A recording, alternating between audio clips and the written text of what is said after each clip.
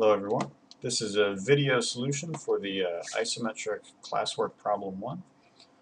So that was the block with the hole sort of in the front, and then some vertical features as well. So first we're going to go over how to set up AutoCAD to do isometric sketching. So the easiest way to do this is to go to your grid settings by right-clicking. This will bring up your drafting settings window. You want to make sure to select 2D model space and isometric snap in your grid. So that's going to change it to this nice sort of hexagonal dot pattern rather than the typical orthogonal grid we're used to seeing. Alright, so then the next step is to change our snap grid to something a little more convenient. So by default it's 0.5, but the dimensions of these parts are rather larger, so I'm going to choose something like 5. And then the same for the grid spacing.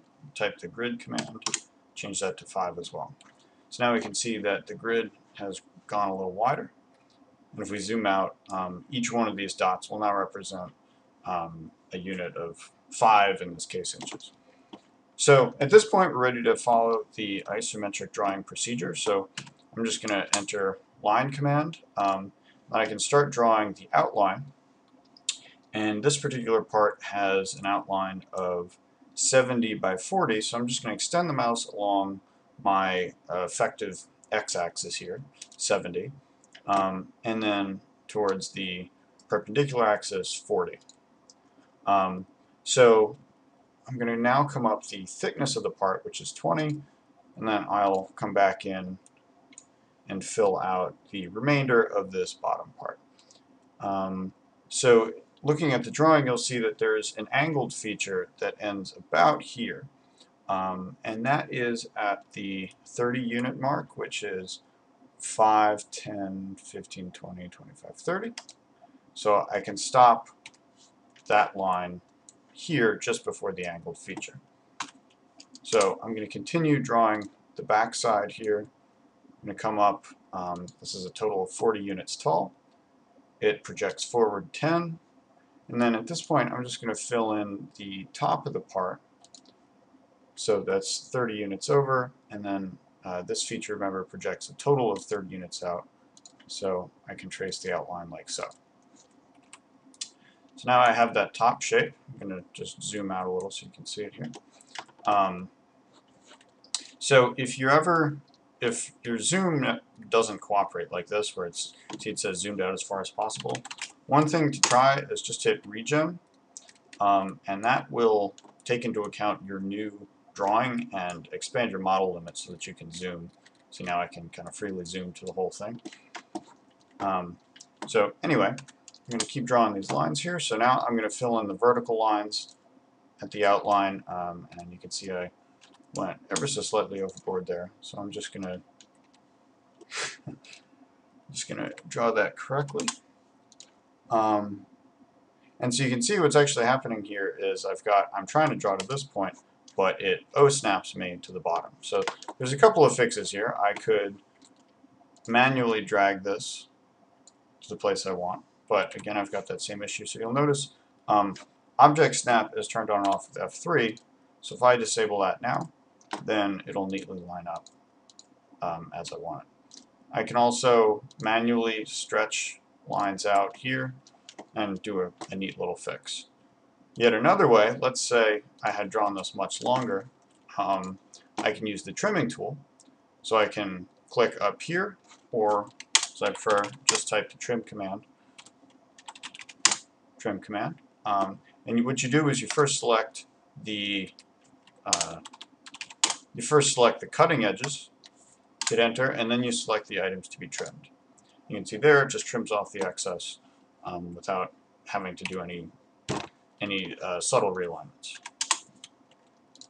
So now I'm just going to continue drawing these features here, and now I can sort of see the part is starting to take shape. And what I'm doing, you'll notice I'm not drawing back over any of these lines. I want all of these lines to only have one object. So you may not be able to see the difference, but when you go to trim a line, you may have, if there's 3 or 4 lines stacked up in one place, then it may not behave the way you expect. So just keep that in mind. And now I'm going to draw that angled face. Again, this is just a simple matter of connecting the dots. So here, this is a good use of my trim tool, since I'm not trimming to a particular grid location necessarily. Now I want to make sure that I'm trimming this object right up to that line. And there we go. So this is the basis of that first, of the outside shape. And now I need to add an isocircle, which is that projected elliptical circle to represent the hole in the middle. So the way to do that, there's 2 steps you need to remember. The first is you want to run the isoplane command, and that'll tell you which of the 3 isometric planes you're going to sketch these holes on. So now it assumes I want to sketch on the top, and you can see that's represented by the shape of the cursor. So then I can type the ellipse command, and my first option is, down here we can see I can do an arc, center, or isocircle. I want to specify an isocircle at a center that is 20 units in from each edge. And then my radius, going off my drawing, is going to be 10 units. And then we have this nice isocircle aligned with the top. So we can do the same thing for the remaining arcs in the figure. We can do it either the lazy way, which is just basically repeat that same procedure, except now we know that for those other arcs with radius of 10, we just have to start at a different point. This might get a little bit sloppy, but it's relatively quick. 10 again. And this is where your trim tool can come in handy, where I can now select my outside edges as cutting edges. I can also actually select all these as cutting edges, because we're going to be doing a whole bunch of cutting in here. So now I hit enter, and I'm going to start trimming out these objects. I can basically trim away anything of all those that I don't want. Similarly, I probably don't need that edge either.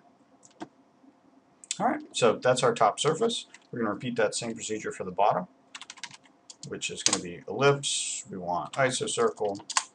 We're going to go in 10 units, specify a radius of 10, do the same thing, isocircle. Then we can see basically we're going to project downwards. We want to be here, and then radius of 10. Okay. A little bit of trimming to clean this up.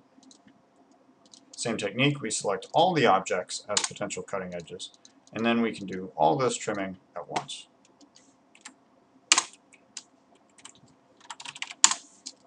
Same deal here. I'm going to select this, this.